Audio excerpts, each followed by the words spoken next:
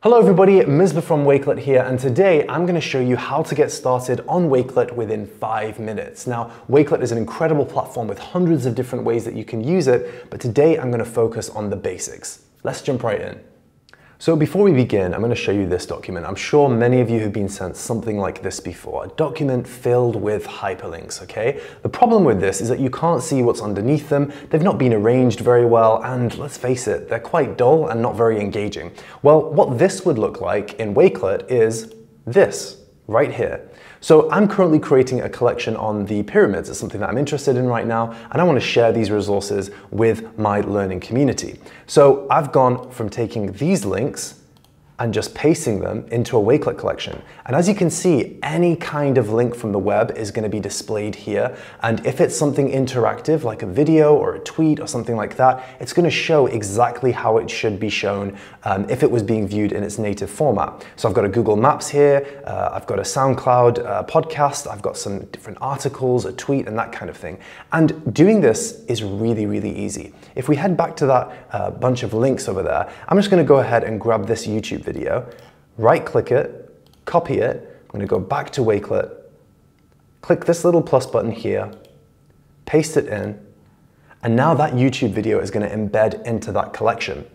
Now this is really important because I get a chance to organize this content however I like, and there's a lot of power in bringing together lots of different pieces of mixed media and showcasing them all in the exact same area.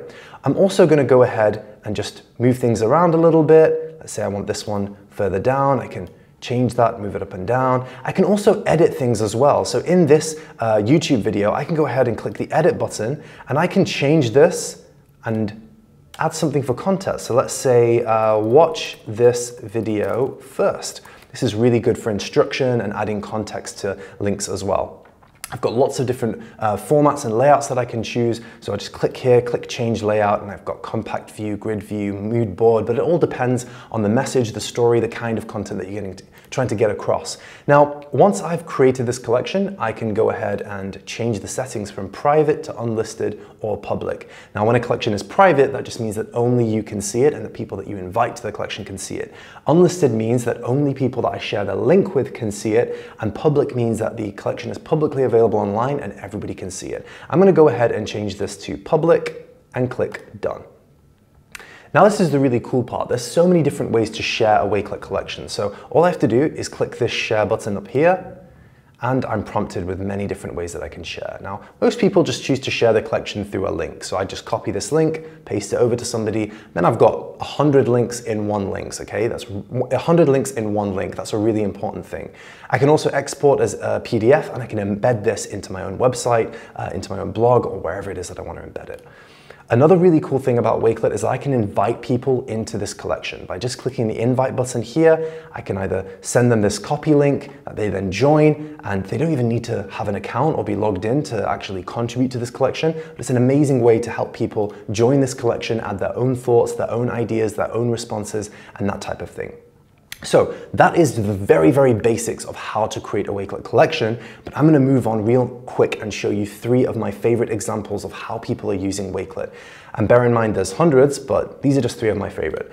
So the first is using Wakelet as a newsletter. Now, Brandy Reams is an educator. She's using Wakelet as a newsletter. So every week she creates these beautiful collections that she shares with the wider school community. And it's an amazing wrap up of the week. She's got a Flipgrid video. She's got some of the week's goals written there. And then she's got all these awesome resources as well, which are great for independent learning and that kind of thing.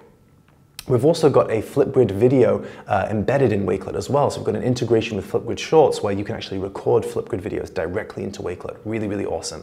Secondly, I've got Honora Ellis. This is an amazing example of a digital portfolio on Wakelet for a student, a freelancer, or anybody looking to showcase the best work that they've done throughout their career. So this is a Wakelet profile, which everybody gets, and Honora's organized this in an incredible way. She's got her personal resume, contact, achievements, her school, video creations, graphics, and that kind of thing. And it's an incredible way to really get to know who Honora is, and she can send this off to college admissions departments. She can use it to get a job, or you can just use it to showcase the amazing things that you've done. Last one is Edward Vandersample's Civil Rights Collection. Now, this is an amazing way for you to create these interactive, engaging lesson plans on Wakelet. As you can see, it's got instruction, it's got videos to provide some context, it's got some more instruction through a Flipgrid video, and that's about, I think we've got 8 seconds left, so I'm gonna wrap it up now. There's so many amazing ways that you can use Wakelet. Those were just 3. Get started today.